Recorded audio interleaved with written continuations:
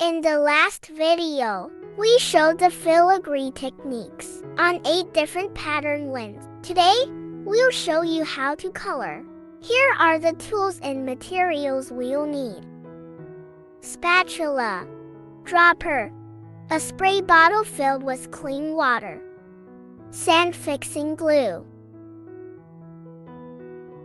laminating glue, colored sand, sand cups, a cup of clean water.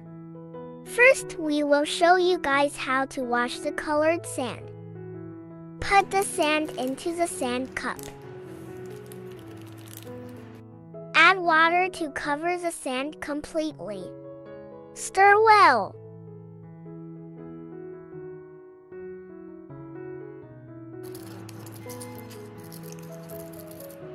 Pour off the surface suspension. Wash it again.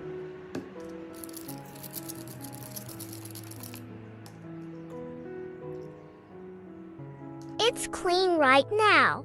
Add some water until the water level is 5 millimeters above the sand surface. We do not recommend adding any glue to the colored sand, as this will increase the viscosity of the colored sand and is not conducive to making a smooth surface.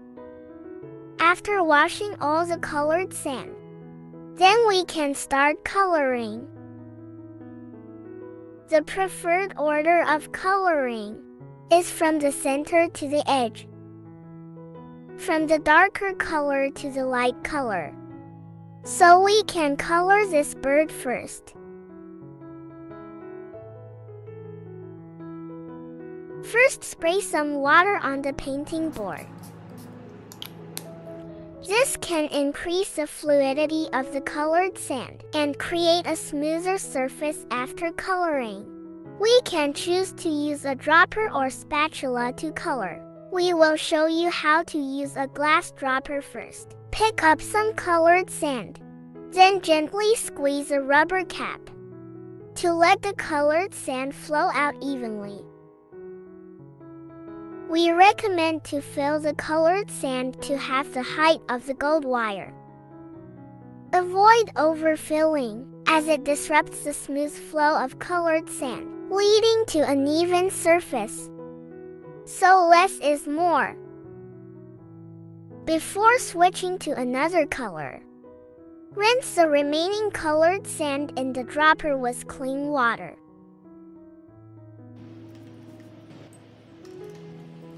If the colors are accidentally mixed like this, we can suck it up with a dropper.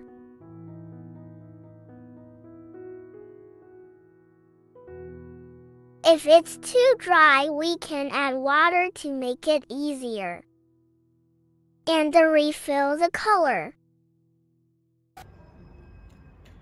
Similarly, if we want to change the color of a certain area, we can also drop some water there and suck away the colored sand, and then recolor it.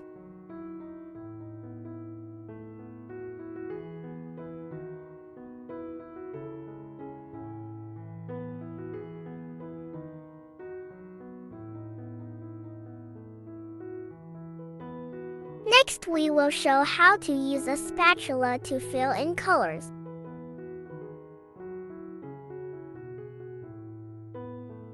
Scoop up some sand with the tip of the spatula. Then spread the colored sand evenly on the drawing board.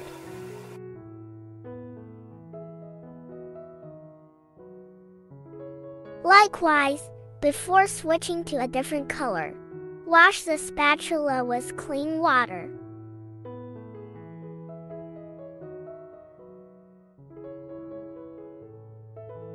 After spreading the colored sand, it can be seen that there is an obvious color dividing line here. We can tilt the spatula at a 45-degree angle. Sway the wrist. Move the spatula back and forth to blend the color.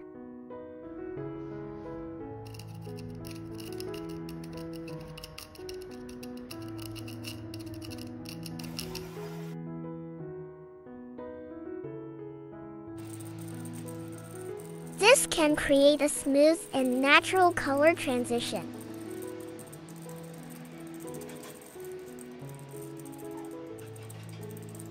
How to get a flatter and smoother surface?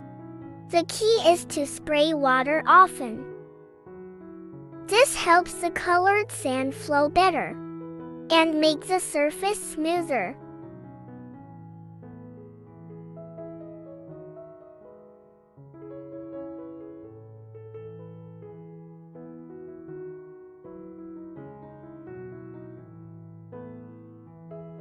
Spray some water on the board before coloring.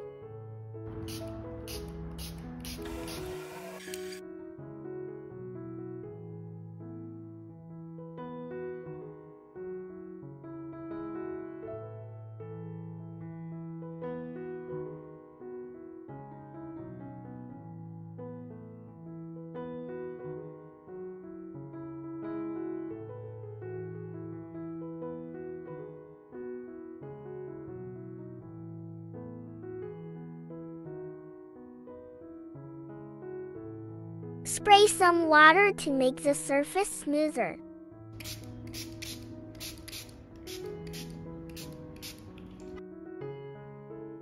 Alternatively, we can gently swaying the painting board.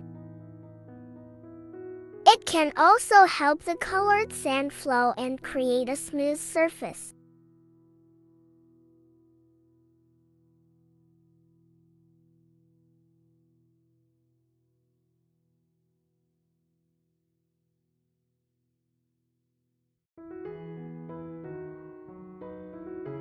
Now the coloring process is finished.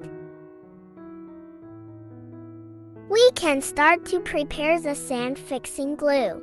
The sand fixing glue needs to be diluted with water in a ratio of 1:4. Add 1 part glue to the spray bottle, then add 4 parts water. Shake evenly. If the surface of the painting is too wet, we need to wait a while. Spray the diluted sand fixing glue when the surface is slightly damp. If you have to do the coloring in multiple sessions, then after each session, apply diluted sand fixing glue on the completed area. For example, if we only finish coloring this bird today, we can choose to spray or use a dropper to apply diluted sand fixing glue onto this completed area. Use a dropper to absorb the diluted sand fixing glue. Drop it evenly on the bird. Sand fixing glue serves to temporarily secure the painting. After applied, if you want to adjust the color in certain areas, you can use a dropper to add a few drops of water to loosen the glue's grip, and then recolor it. If you finish coloring the entire painting in one go, then we can just spray the diluted sand fixing glue on the entire painting. Spray vertically at 25 centimeters away from the painting until the whole painting is wet again and the color turns slightly white. After applying the sand fixing glue, let the painting dry for about 3 hours depending on temperature, until the surface becomes slightly damp. Then, spray the laminating glue. Make sure to shake well before use. Spray until the entire surface of the painting turns white. Laminating glue serves the dual purpose of firmly securing the painting, while also creating a waterproof film on the surface. Finally, find something to cover the painting to prevent dust and pets from ruining your work. Once the painting has dried thoroughly, your artwork is complete. Thank you so much for watching. If you have any further inquiries or topics you'd like us to cover, please feel free to leave your comments below. We'll be sure to create and upload more teaching videos based on your questions in the future. See you next time.